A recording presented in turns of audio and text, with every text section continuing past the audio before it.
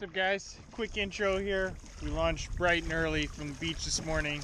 Stopped to pick up a little bit of live bait, which we might use later in the day, but first things first, we're going to do some trolling for halibut. And if you've watched my channel for a long time, I actually caught my PB kayak halibut the very first time I took the kayak out. So I'm hoping that I can break that today, and we're kind of in the area for big halibut. I feel like I've seen some big halibut coming up, upwards of 30 pounds. So I'm going to be trolling out here, trying to find one of that similar caliber. I'm going to be trolling what's called a bounce ball rig, and I'll talk more about that later if you don't know what it is. But first things first, we got to paddle out to the halibut grounds. We're kind of looking for like 60 to 80 feet of water, I think is the sweet spot. So got a little ways to go. We're in 35 feet right now, and probably about maybe a half mile or so more, and we'll be in prime halibut territory.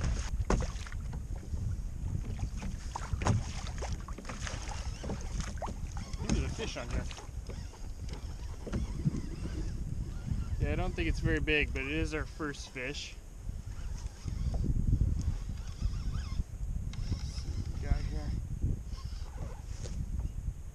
Oh wow. Yep, not a monster. But there's our first fish, a little brown rockfish. Alright, no skunk.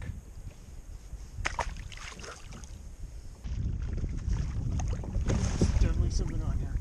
Here we go. Alright. We just got out just to 60 feet of water. And pretty much right away we got hooked up here. Feels like something decent. Oh yeah, there he goes on a run. Pretty much out here all by myself. There's not really any boats that I can see really anywhere around. 62 feet of water to be exact.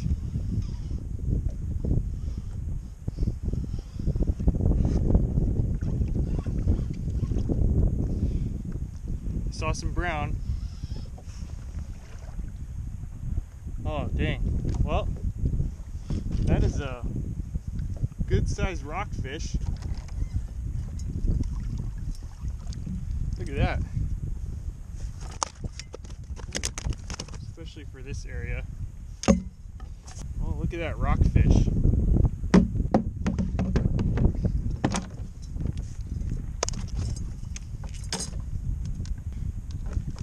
Well, there you go. That's actually the same species as that first fish we caught, but this one is a lot more respectable. I'm trying to figure out if I should keep this guy or not. I think I'll keep him. I haven't had a fresh rockfish in a while, and this is a pretty good sized one, so we'll throw him on the stringer.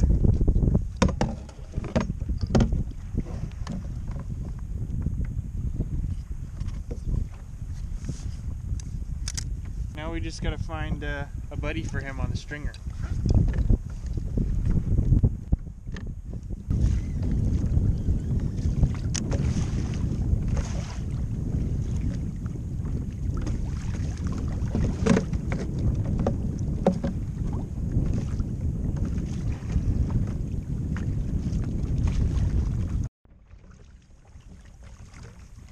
Third one.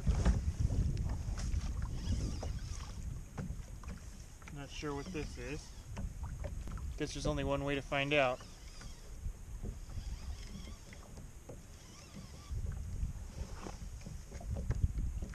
Another rockfish. Also not a very bad one. Alright, we can work with that.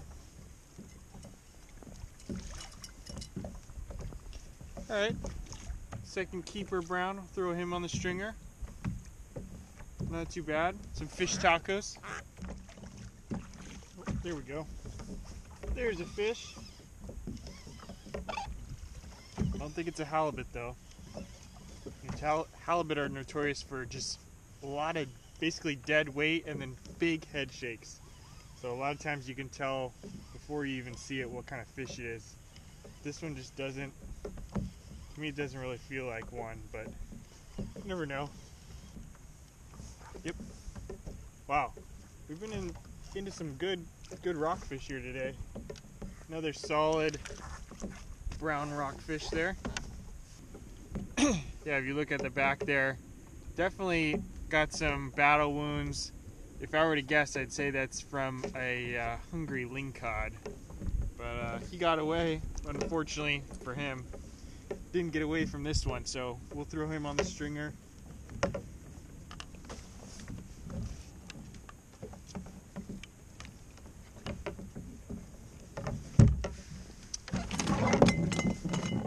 All right, 3 rockfish. Still no halibut yet.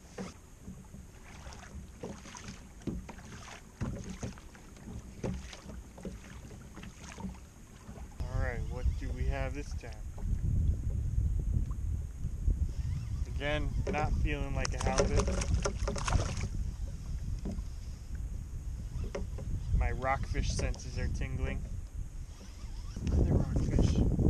Not a bad one. These browns are pretty good size for, especially for this area.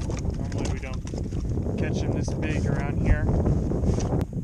So if you're in a boat, you travel down to some exotic places like Big Sur. Fish like this would be the norm, but around here this is pretty good. We got a nice little fish fry with these.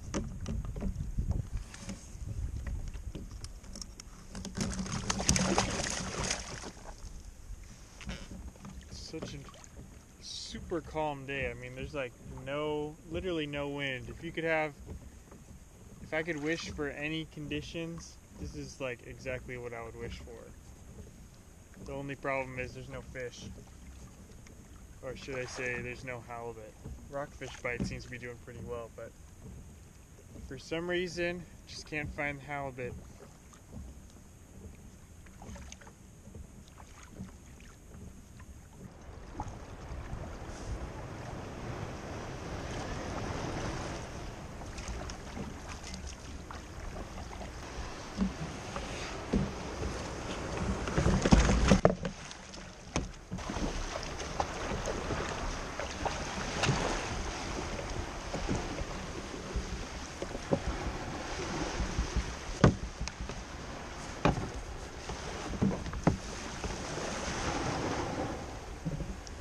Back on the beach now, and like promised, I'll show you the rig that we were using today, catching the rockfish.